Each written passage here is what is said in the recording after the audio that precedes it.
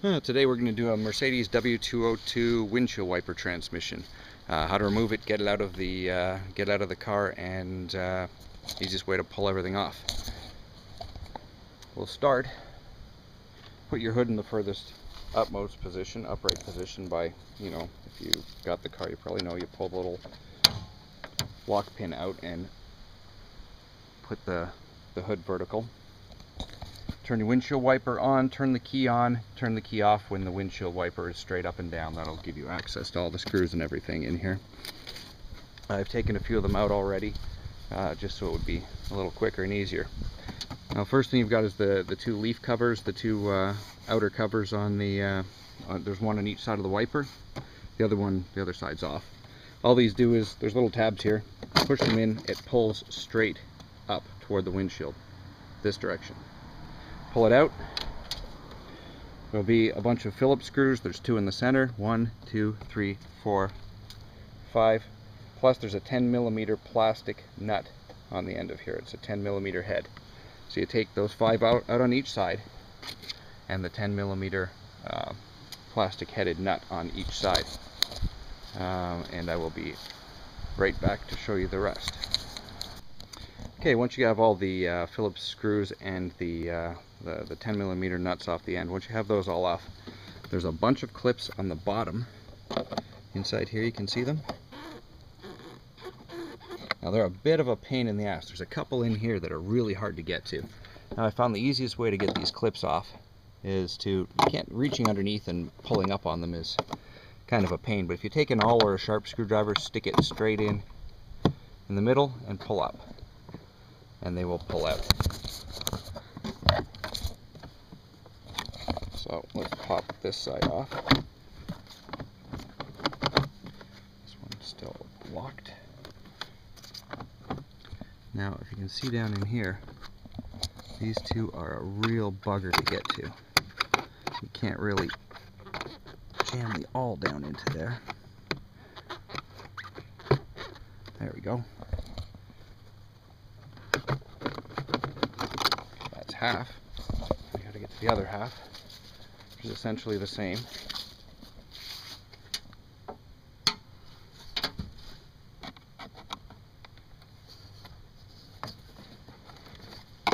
One,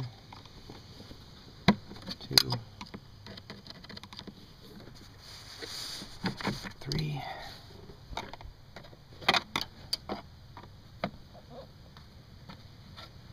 Hard to do with one hand. Very hard to do with one hand.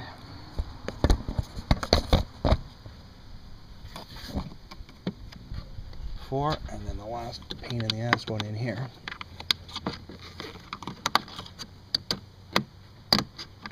Oh man, this one's a bugger.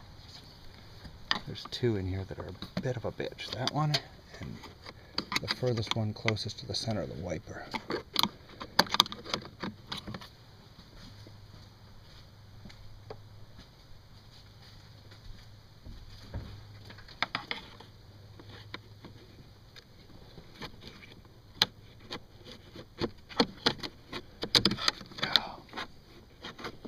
Come on, you.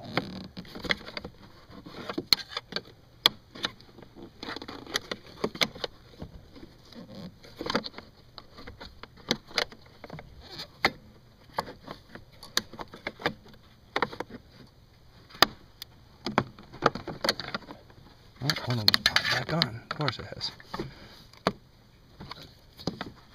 Of course, 2 of them popped back on.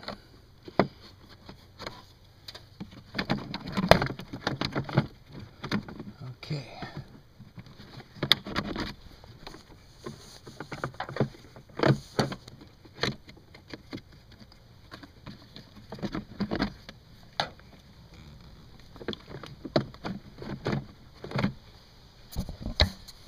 Okay, so once you get this cover all loosened and ready to come off, you're going to have to turn the windshield wiper on again and lower it, have it go back down to the park position in order to get it out.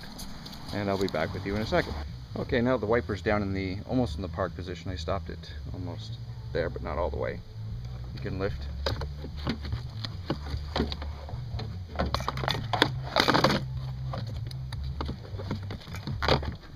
out.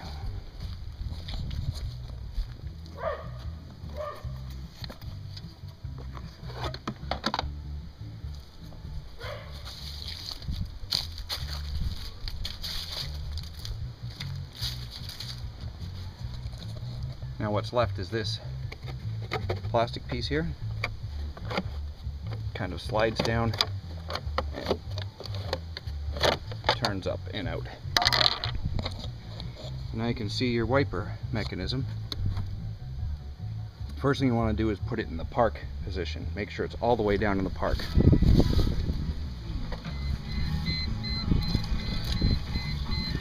Okay.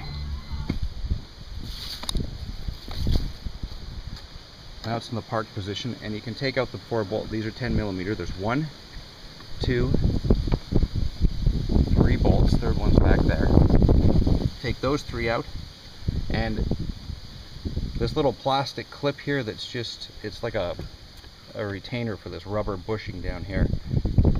Every time I've worked on one of these, this plastic clip has broken either going on or going off. Just put a band clamp around it and tighten it down. Seems to me anyway, it seems to break every single time I've worked on one of these things. So once we get the wiper motor out, we'll look at that. And the electrical connection is simply, that's it, wiper's unhooked. So we'll pull it out and take a look at it in a second. Okay, I've taken all the bolts, the 1 bolt here, and then there's 2 nuts. 1, 2, those are off, and the center clamp, which this is supposed to lock, just snap over top of here from the factory. Like I said, the end will more than likely slap off on you. They always have on me. So then you just use a band clamp to hold it on. That's off, and now the entire assembly just lifts right out.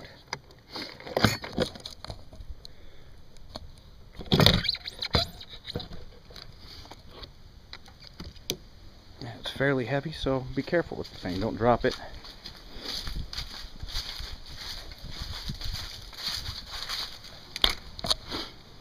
Now, if you're only going to grease or grease up the mechanism inside, you don't have to remove any of this. You don't have to remove anything I've shown you before. You merely have to take the center cover piece, it pops up from the back and then slides backwards.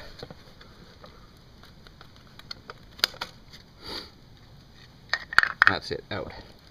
Now the turtle cover, as many people call them, or the back cover, pops up from both sides of the back, and it's easier if this arm is extended all the way out. If it's extended, you can move this forward because there's a round ring you can see underneath here. There's a round ring that goes all the way around the shaft, and you don't want to break that because you can't buy these covers separately. And then you go inside and you can just lube and grease up the whole mechanism. It's easy, just grease it all up, cover everything you want in lube, and you don't have to remove it from the car in order to do this. This is I'm showing how to take off the entire transmission. If you have to take the whole wiper assembly out, this is how to do it, but you just need to grease it. That's all you need to do. Okay, now here's the back of the wiper transmission assembly. I had to take this whole thing apart because when I'd put a new my mounting bracket, this aluminum mount, the entire thing, mine had snapped in half.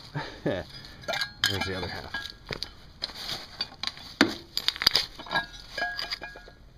It had snapped completely in half, as you can see.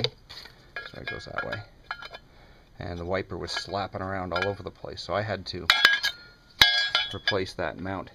And I couldn't weld this. I tried to weld it. My arc welder just would not weld the aluminum properly, even with aluminum rods. I couldn't get it done. So I just got another one from the wreckers. It was $50 for most of the assembly. So I had to swap my arm and everything on there.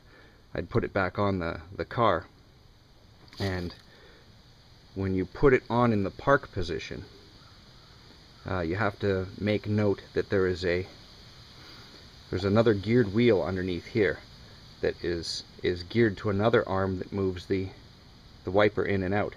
And when it's parked, the wiper has to be all the way in. So when you set it first at the park position that you want it at, when you put it on the windshield, you have to make sure, if you're replacing this outer arm, you have to make sure that that's all the way in. Mine wasn't all the way in, so it was making funny patterns across the windshield, wasn't covering it properly.